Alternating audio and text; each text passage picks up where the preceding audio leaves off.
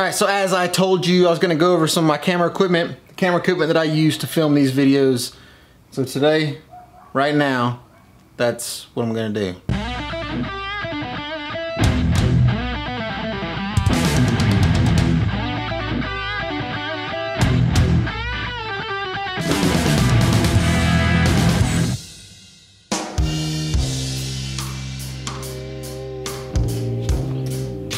Alright, so the very first thing on the list, what I'm gonna do is I'm gonna kinda go from the bottom to the top.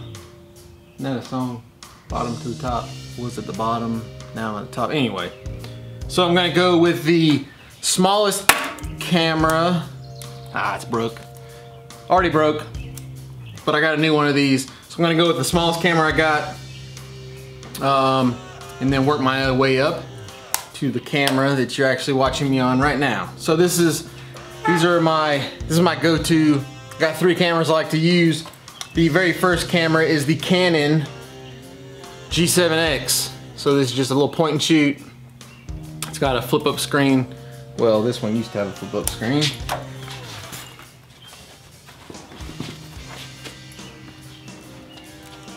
Has a flip-up screen, so you can see yourself.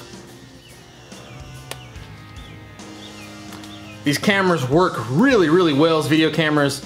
This camera actually works better than my Canon 70D, which is what I've been shooting on for a long time now.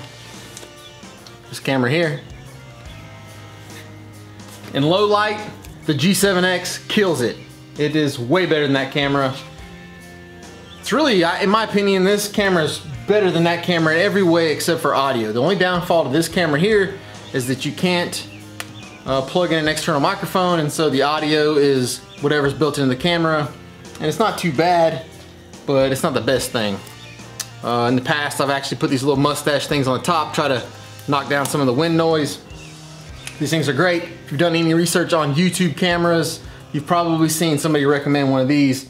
I love it. As you can see, I bought a second one. They're not cheap.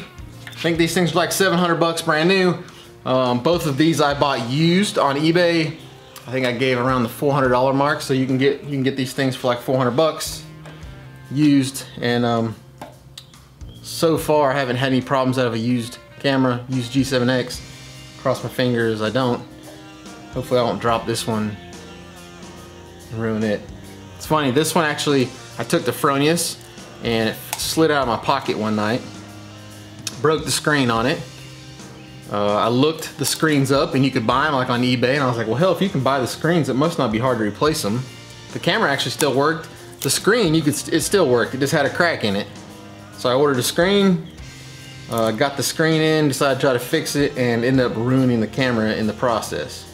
So, note to self, don't fix the screen. So now I've got a new one.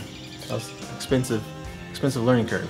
You can also take these G7X cameras, put them on these Joby Gorilla Pods. They work great for vlogging. You can kind of do this type of thing. You can set it up, you can wrap it around stuff, and it'll film you. They have a zoom feature, so you can zoom in and out. And they're small, you slide them right in your pocket. Just got a battery right there.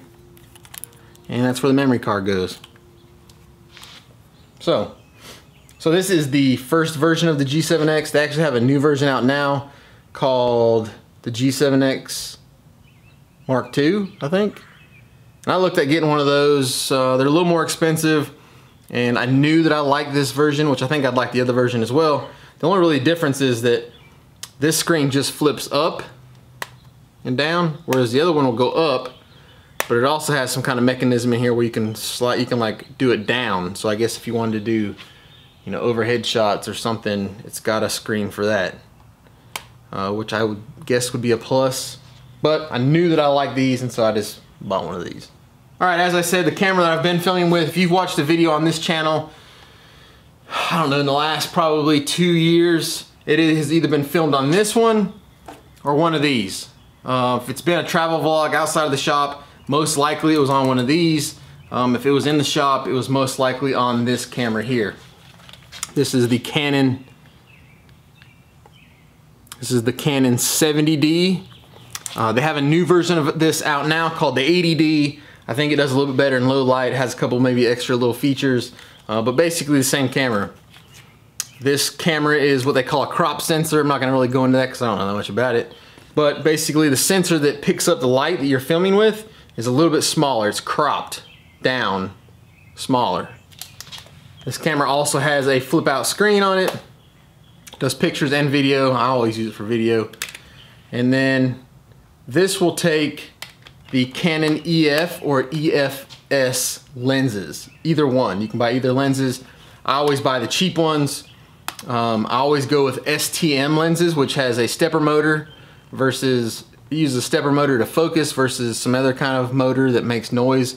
And so for filming, because I don't want that thing to be making noise while it's focusing, I always use the STM lenses. They seem to be pretty cheap. The problem is they're not the best lens out there, right? You can't, they don't have the really good glass that you find in the L glass lenses for Canon.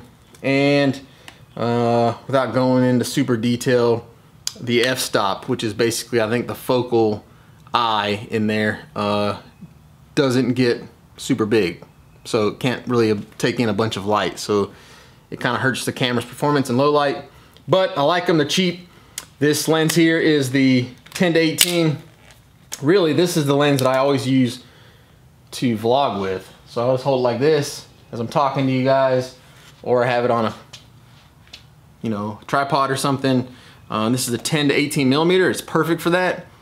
It's like 10 millimeters. It's perfect frame distance, I guess is the way to say that. And then you kind of got a little bit of zoom if you need to flip it around and kind of film whatever it is that you're doing. Along with this lens here, this is the EFS lens. Along with that, I also have a 18 to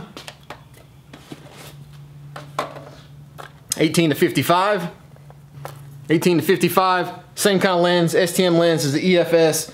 It's not the greatest lens, like this lens I think costs $100, but this is kind of bridges the gap between this one. So this one goes 10 to 18, this is 18 to 55. It allows me a little more zoom if I'm filming someone else.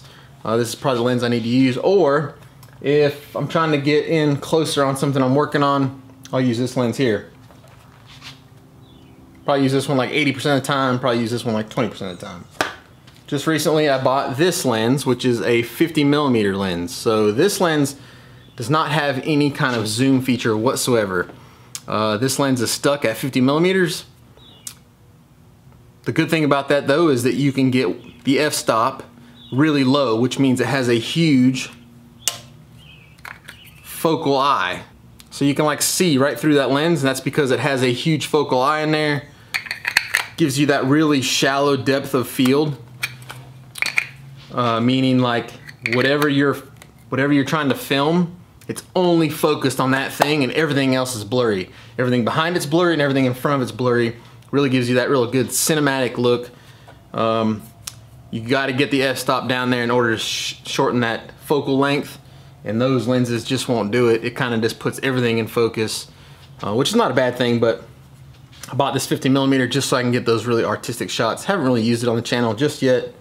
Like I said, you're stuck at 50, so you know you have to be a good ways back from whatever you're filming to film it, but it does give you some really, really good shots and works great in low light. So there you go, 50 millimeter. Now this lens here is just an EF lens. So where these are EFS lenses, this is just an EF lens. Now the difference between the two, because I didn't even know there was a difference until I bought the camera you're watching me on now, and I didn't have a lens that would work on it. So apparently when you have a full frame camera, full frame sensor camera, you can only run the EF lenses. The crop censored cameras can run both. And I guess the reason is because the sensor's so big that you need a lens that's gonna fill that sensor. And so anyway, the EF lenses, they're a little more expensive. They're only made for the full frame censored cameras, and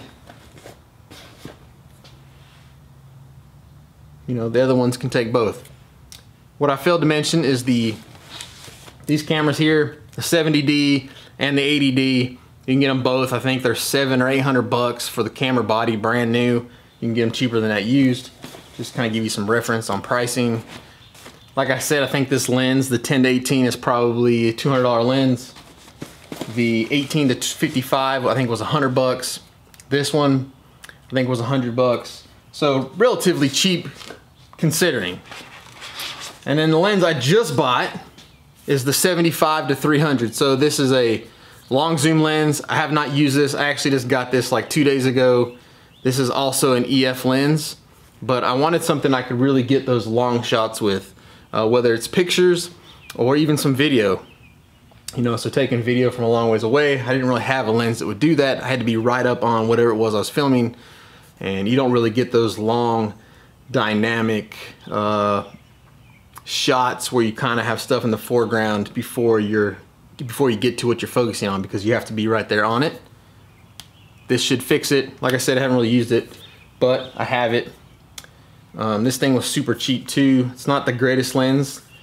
The f-stop on it's 4, the lowest is 4, so it doesn't really do the greatest in low light.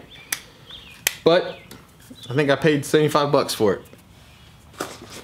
So there you go. That's pretty much everything I've been filming with for the last 2 years, minus some of those lenses.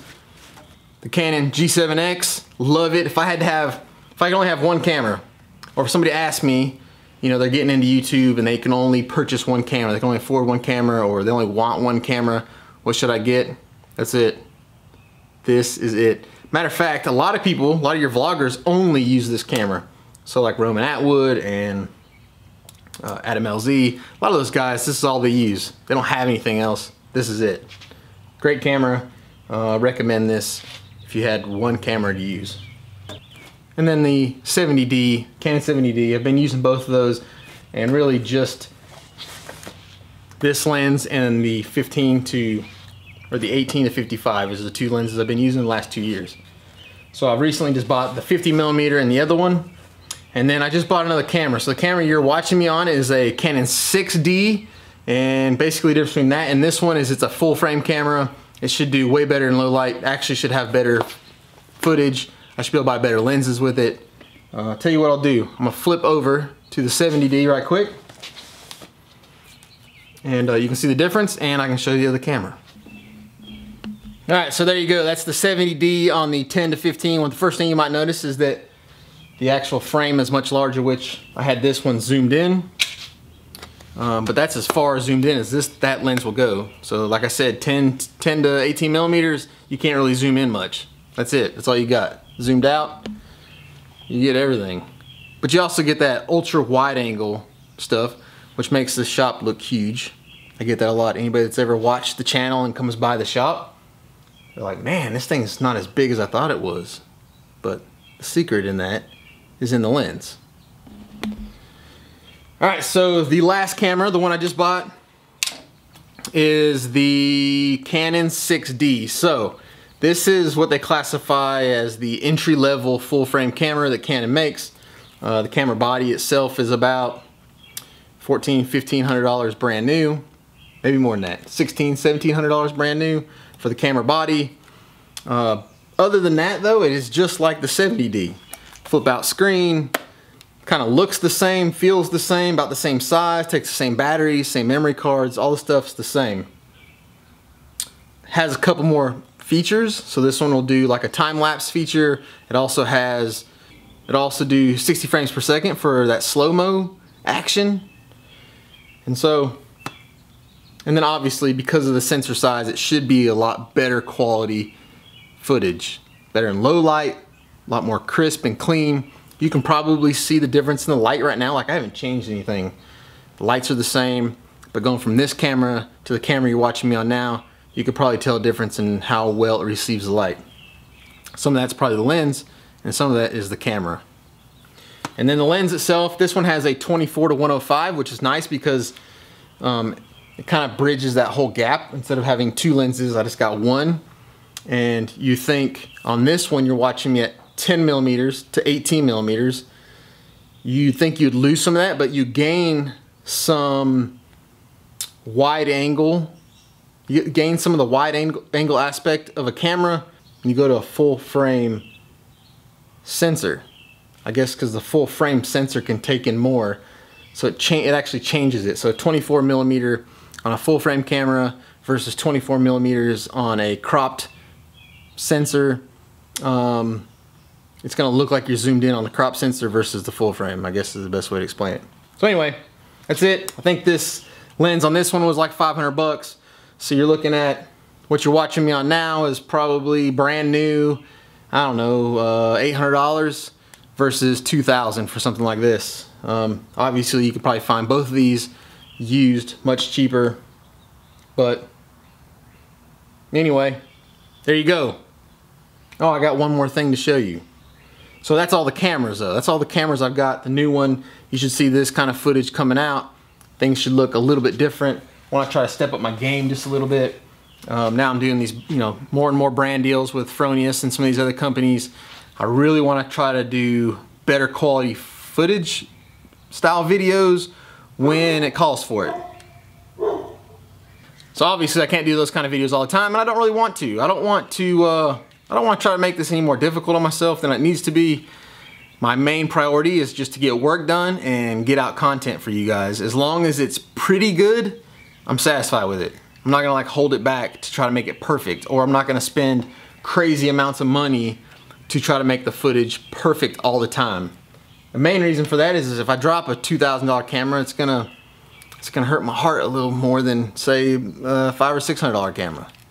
And so I'd rather have two $500 or $600 cameras versus a $2,000 camera that might get better quality footage, but it's gonna kind of keep me from doing what I need to be doing, which is work and creating content.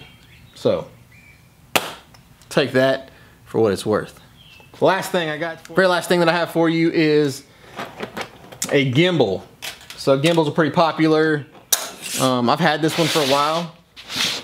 It is the, I don't even know how to say that, Zahin crane. Anyway, I've had this thing for a while and I never use it. Kind of goes right in line with me trying to create better content, but because it takes more to do it, I end up not using it. But this thing works awesome. See, the crane. So it works just like any other gimbal, although it's in a smaller package. This one is handheld, so you don't have the big, the big heavy bulky equipment. You don't have the huge case. The thing comes in a small case.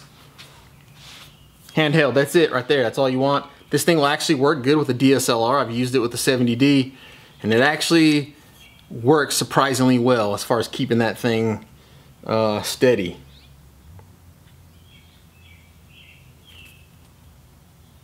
So it's got some adjustments on it. It's got a nice case. You throw the batteries in there. The batteries are rechargeable. And then I've got this stand for it. These things actually just flip out so it'll stand up on its own. And what I like to do with this one is I don't actually like to use my DSLRs. I actually always like to use something a little bit lighter. So I'll use the G7X, throw it on there. A lot of times when you're doing gimbal work anyway, you don't really need the greatest audio. It's usually some kind of B-roll or something.